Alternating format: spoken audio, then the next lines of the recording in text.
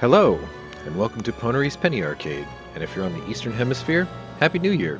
But I'm on the Western Hemisphere, so it's still New Year's Eve.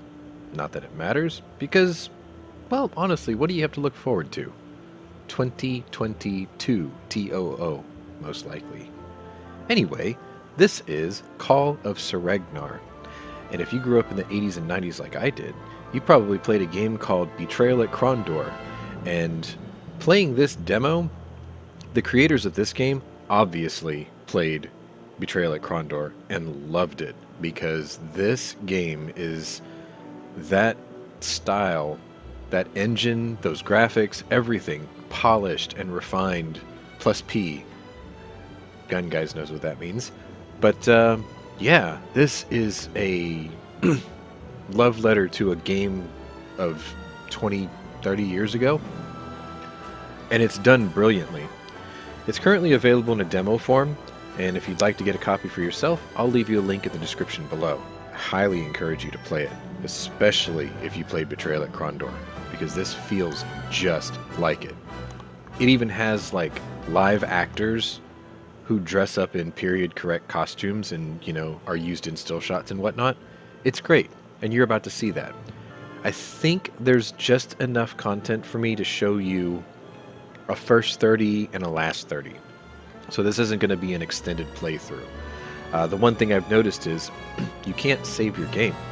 So I played this yesterday for about an hour, and then I thought, okay, I'll just go to bed for the night. I'll get up and pick up where I left off. Well, this is where it left off, which means there's no load.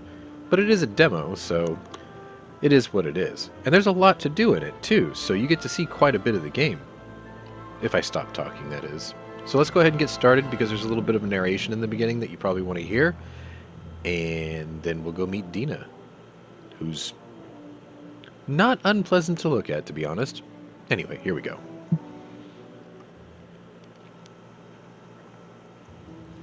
It was a late night in the small town of Rowr. Hewan, an auspicious student of magic, and Sam, his roguish friend, decided to liven up the dullness of the road by spending the night drinking and gambling at the Yew Tree Inn. After observing the two playing and winning a number of games against the locals, a gambler approached their table and challenged them to a game of takla. It was then that fortune seemed to abandon them, as the two friends lost most of their money and many valuables playing against the man. Sam was no stranger at cards, and while he had no proof, deep inside he knew his opponent must have been cheating. At that point, the young rogue confronted the gambler, and in the struggle that ensued, an accusing card fell from the man's shirt. Oops. Realizing that he couldn't bluff his way out of the situation, the gambler felled Sam to the ground, grabbed the pouch of winnings, and dashed towards the exit. In the chaos, Hewan tried to stop the retreating gambler, but only managed to trip on his friend and abruptly join him on the floor. Meanwhile, startled by the shouts in the common room, Dina, the owner of the tavern, dashed in and found the two youngsters lying atop one another, being the object of merriment of a drunken, cackling audience. Yeah, we got made fun of.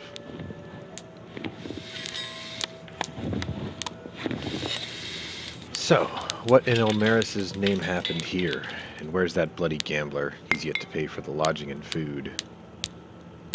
Gone. We caught him cheating at cards and he ran away. We tried. Gone? And why didn't you two go after him? Why didn't anyone go after him? The room fell silent as Dina's icy gaze traveled face to face across the room. Yeah, no one had the guts to get up. Propping himself upright, Sam assessed the condition of his bleeding nose by carefully bending it one way, then the other. Satisfied that it wasn't broken, he looked up at Dina, who stared at him with a mix of disbelief and rage. I was gone for 1 minute, Sam. I know, but he had a third blue lady card hidden within his shirt. I knew he couldn't have been that good of a player. Not even gamblers of Barumas could have. Enough! He's gone because of you, and I don't want to hear any excuses. You'll be paying for both him and yourself. That man took the coin, Sam. Dina, he what? I'm sorry, what can I say? He must have taken our money after he bashed my nose in. I see. Then you either find your money and pay up, or you'll be playing here to cover the expenses every night for a week starting tomorrow. A week? Come on, that's unreasonable. I can't be stuck in this hole of a town for a whole week. And where are we going to sleep? Do we at least get a room to stay in? No, you don't. And since you can't afford staying, I suggest you start looking for the man now and closing for the night. Dina, sweetie, you can't be serious. 'Tis the middle of the night. We'll never find him out here in the dark. Ah, you're right. Here, take these torches. You'll pay for them once you catch the gambler and get your money back. Good night. But Dina... Nope. Nope. Right out the door. So the first thing you're going to notice is... the inn is actually correctly named. And this does look a bit like Krondor. Smoother, though. See? I have a bad habit of jerking the mouse quickly, like this. So I apologize in advance for that, but it's going to happen. So anyway, we're outside the inn. She probably doesn't want to see us. We should probably wash our face. I should have known I was being cheated. Never lost that much money in one night. Or ever. Neither did I, Sam. We should have listened to Arthur while we had the chance. So you're these two characters. 'Twas your royal cousin's fault for buying us drinks in the first place, you know. You're drunk. As I recall, he wanted us all to go to his cellar. You know, the one with the wine and the dried meats. Well, now all we have are these bland road rations, which I have no desire to eat ever again. Yes, yes, I get the point. Look, there's nothing we can do now but track down that man and recover my money. Our money. Yeah. Then we visit your cousin at that fancy manor home of his. You check out his book on magic tricks, and we finally leave this accursed place. Deal? Damn it, Sam. That book is what got me traveling all the way up here in the first place. If it truly is an ancient book on magic, like Arthur claims, it's like finding a damn treasure. I'd lose 10 times the money I lost tonight for a chance to peek at its pages. Calm down, your magicianship. You'll get your chance, but first things first. Where do we start our search? That son of a whore could be anywhere right now. I don't know. We should probably find some place to spend the night, or camp out of town. No point in knocking on people's houses in the middle of the night. Sounds reasonable, but maybe someone's still up and saw something. Your call. So, wash our face. Now we look presentable. Now the problem is it's late at night, and you've only got 4 commands at your disposal. So M for map, which doesn't move, but it moves when you move. But there are a couple of points of interest, at least listed. And then there's J for journal. So every time something happens in the game, this will be added on top of your journal, and then you just pick up from there, so it kind of gives you an idea of what to do next. And then I think it's R for rest. The Lord will have our ears if we camp here. We should find a spot outside of town. If you hit R, it's a lot like Krondor. Let me see if I can go outside real quick and I'll show you. That's like the town marker here. So I think just outside of this is fine. But if you hit R... Nope. Okay, let's go out a little further. So it plays like a first-person shooter. You just, you spin with the mouse. You can hit shift to run. There it goes. Okay, so when you're outside of town like this, you can set the time that you rest. A lot like Krondor, actually. You can either set it, so this is the time we have currently.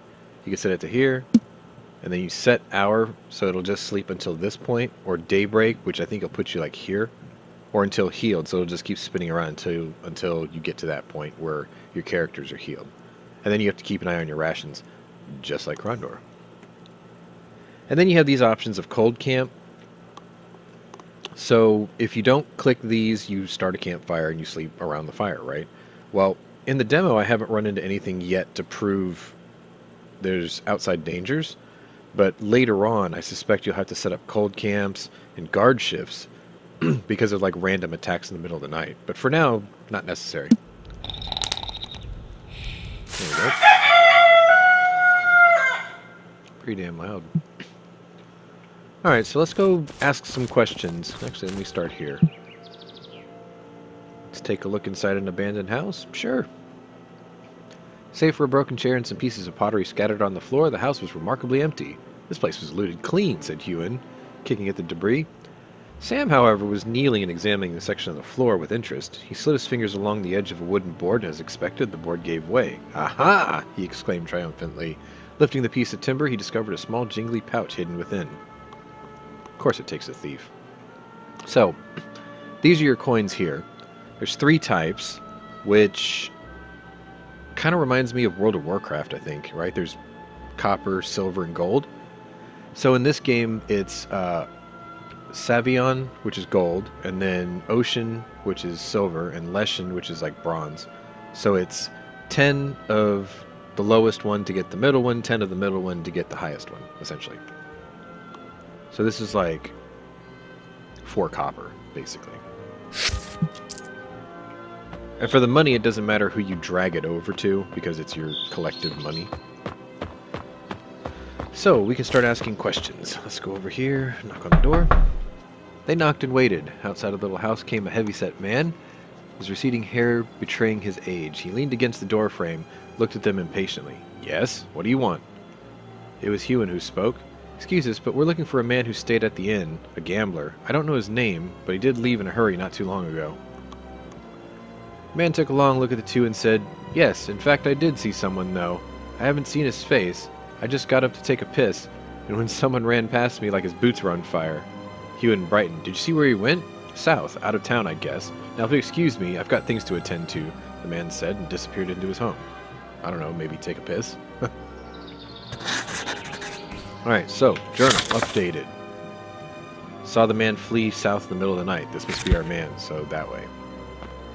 This is a resale shop, but we're Po. And to be honest, I didn't check out all the rest of these houses until after I did this one quest mission type thing. So I'm going to save it for later. Because there is something kind of useful here in town. Content-wise. So anyway, we're going to head south.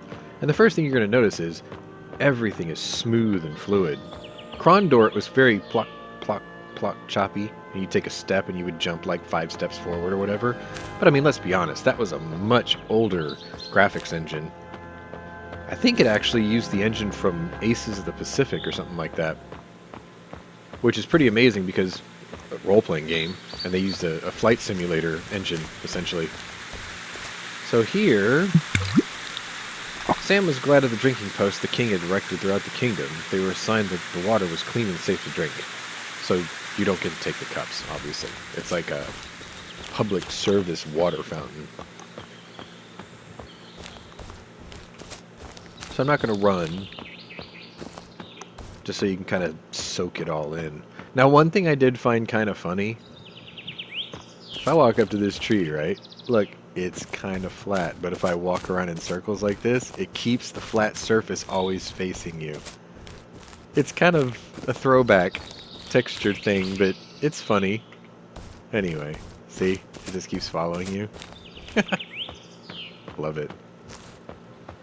So, even in the demo, you are encouraged to sort of explore. Because you'll find like these treasure chests, which should feel pretty familiar to you if you played Krondor. Now, I did not walk this way before. I'm doing this now for the first time. But I already saw one right there. It was no ordinary chest. Examining the massive iron-bound box, Hewan spied the brass plate on the front. Curiously enough, a riddle was inscribed on it. Most probably, in case the owner forgot the combination. Whatever the reason, the curiosity to see what the chest held inside quickly took over, and he began pondering on the word that would open the tightly sealed lid. So we have... Look familiar? Yeah. One holds me with prowess, one holds me with fear. That, most often not, is a matter of skill. Okay, now I haven't opened this one before.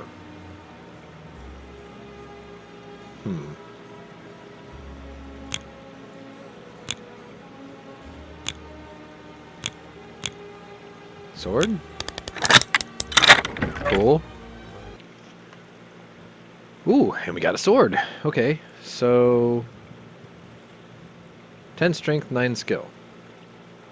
This is a short sword, so we're going to give it to our swordsman. And then go to inventory, I. Now I'm carrying a falcon. It's 9 and 6, so obviously this is going to be better. And it's in better condition. And notice neither one of us have armor. Okay. So I'm going to keep going this way just to see where this takes us. Okay, I see how this works. It's all connected. Up there is this, the temple. We will get to that eventually. Let me backtrack just a little bit. I think we passed a farmhouse. Yeah. Here we go. I already tried walking up to the farm for lootables. There's nothing. If there's something that can be interacted with, if you notice my crosshairs got like an empty spot in the middle, when you come up to something usable, it will fill in to let you know, hey, you can interact with this, which that's none of this. But if I go to the door here, you'll see exactly what I'm talking about. See how it fills in? They knocked and waited. After several minutes passed, Sam leaned into the door frame to listen if anything was stirring within the house. I can't hear anyone within. Let's just go. Fine.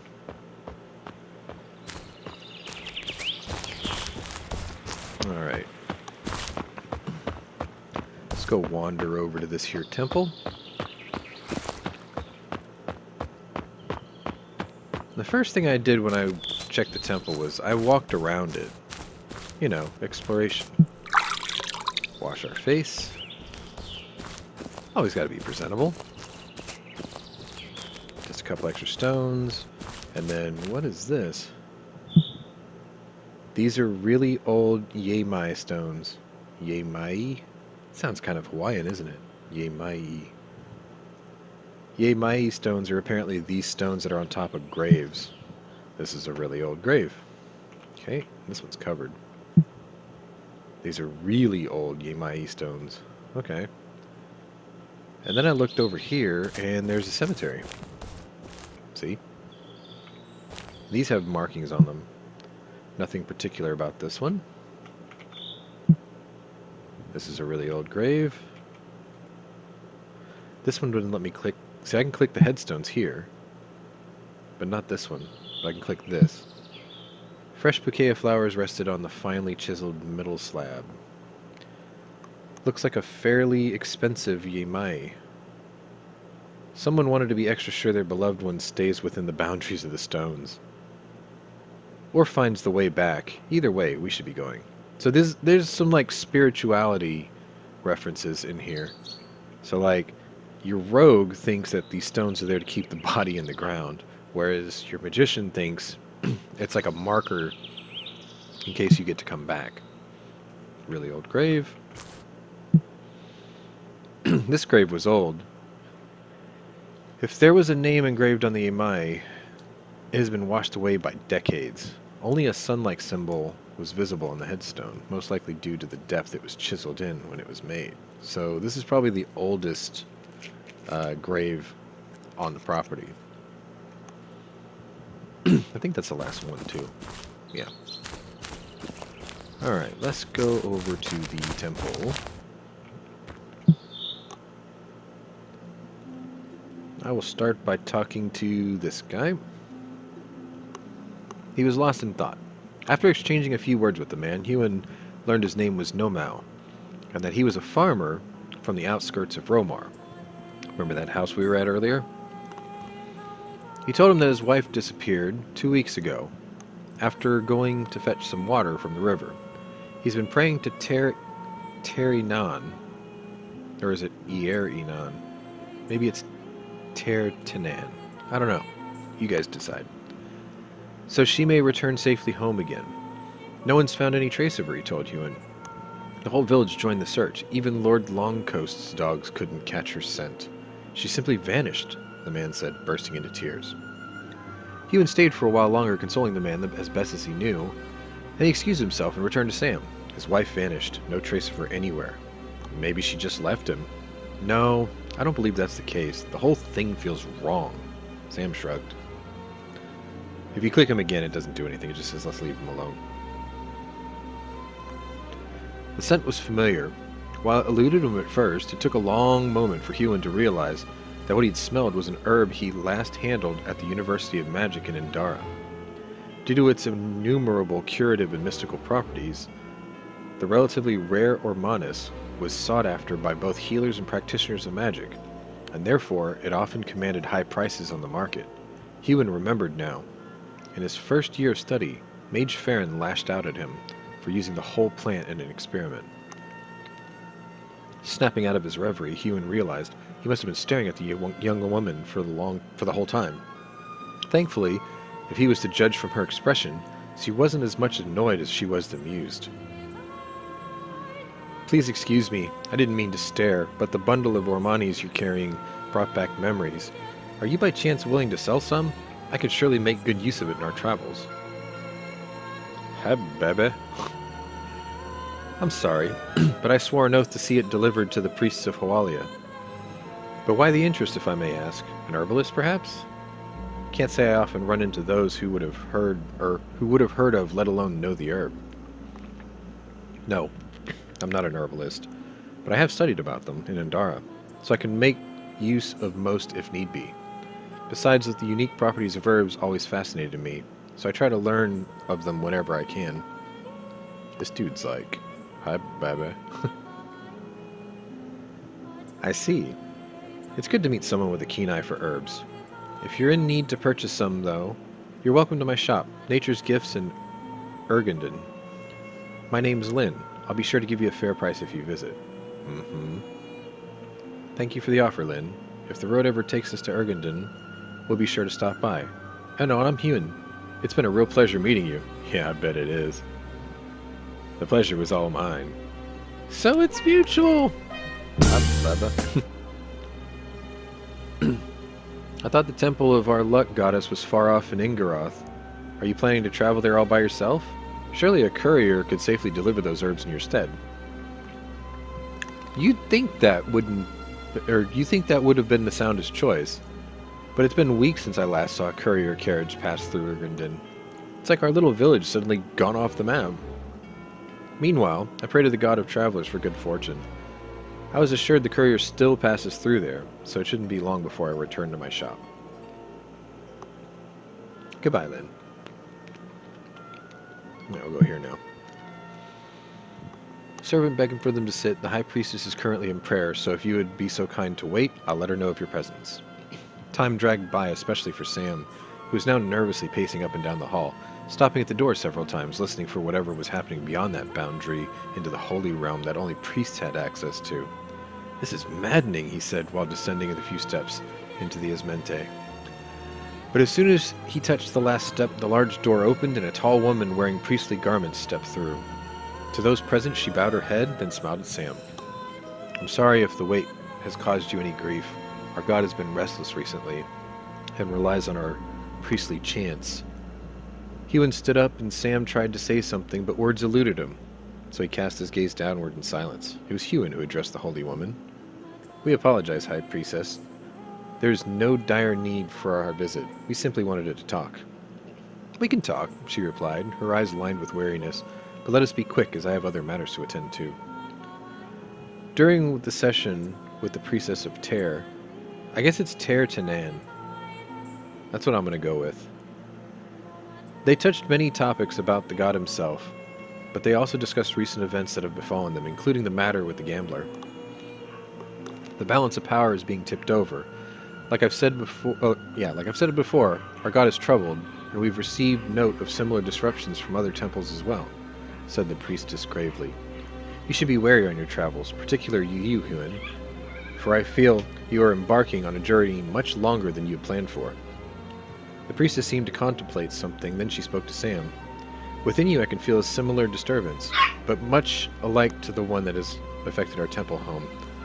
But it is early to guess the nature of it. Time will tell. Lastly, she took their hands and said, "Look out for each other, for I see danger on your way." She then excused herself and bid them farewell. I really don't like that woman, Yew. I felt like she looked right through me. I got goosebumps all over. Yes, I felt it too, but she is a high priestess after all. Those close to the gods often possess special talents. Yeah, talents to make one shit his pants. Let's go. I don't want to stay here a moment longer. So, we met Lynn, and then we got spooked.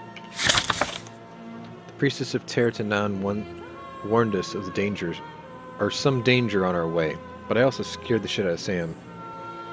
I never thought I'd see that day coming. Alright. So, now we have new journal entries. We've already searched all this. So, onward!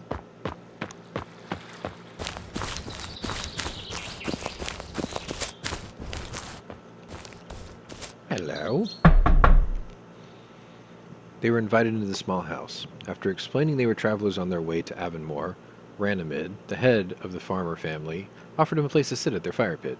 "We were just about to have breakfast," he said, or said his wife, and then added, "Teretanan has been generous this year, so food is plentiful. We'll be happy to share." Hewan welcomed the warm food he'd been given, and Sam readily emptied his plate.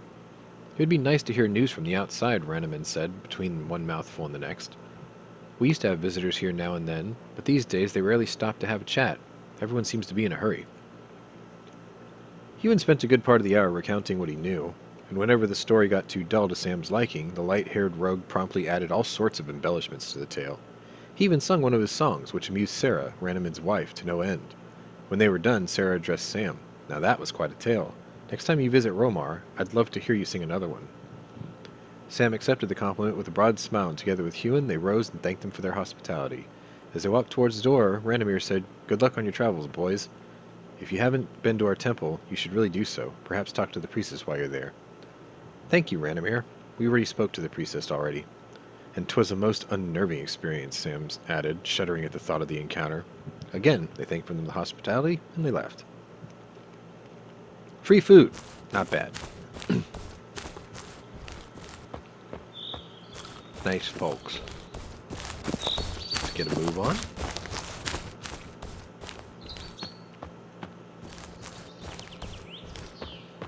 There's a house way off in the distance. Kind of away from everything. Off the beaten path, too.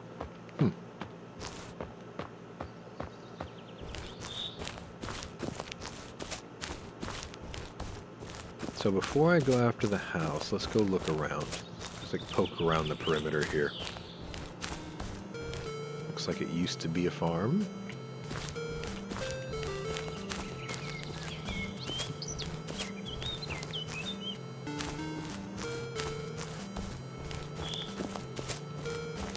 I don't think I can look through windows. Yeah. Oh, it's early evening too. What do we got here? Strange. A grave outside the temple grounds. Uh-huh. Let's check out the house. The door was ajar. No, the door is a door. It's an old joke. Signaling for silence, Hewan crept towards the house and carefully peeked through the gap. The inside was dark and quiet, with pieces of furniture scattered about and nothing of any real value in sight. No one seemed to have been living here for some time. Still careful not to divulge their presence to whoever might be listening, he slowly pushed the door inward, and the old door protested with a loud groan. "There goes our silent approach, shall we?" Hewan offered opening the door fully, but as soon as he took a step in, a deathly stench invaded his nostrils and he fought the urge to throw up. Lying in the corner, face down in the ashes of the fire pit, was a man, his clothes bloodied and soiled. His back was pierced by an iron rod, probably a fire iron, and 2 of the man's fingers had been cut off and casted into the pit. "Is that our man?" asked Sam, with his mouth and nose covering his sleeve. Hewan nodded. "I think so." At that point, Sam pushed past him and took a closer look at the body. "It is him," he said, "but there's no money on the body whatsoever. Whoever did this picked him clean." Suddenly, the sound of a sword leaving its scabbard came from the outside, and a rough male voice announced, "You two, drop your weapons on the ground and walk out, slowly." Hewan turned towards the door, taking a step back, and Sam straightened, instinctively going for his weapons. As if making a point, a second sound followed, a crossbow string being drawn and locking. I think what I'll do is I'm going to end the episode here and try to drag this into a small series for you. So this was Call of Saregnar. Sorry, a brain fart. I'm trying to keep my dog quiet. This is the demo to Call of Saregnar, and if you'd like to see more of this game or like to play for yourself, the demo is a free download on Steam. Check the link in the description below. If you're new to my channel, welcome, but if you're a regular here, welcome back. Either way, maybe check out my other playlist to see if my other interests might be of interest to you. There will be more episodes, I promise. I'm not sure how many. Maybe I'll be able to stretch it to 5. Maybe. We'll see. Anyway, thanks for watching. We'll see you on the next one. Later.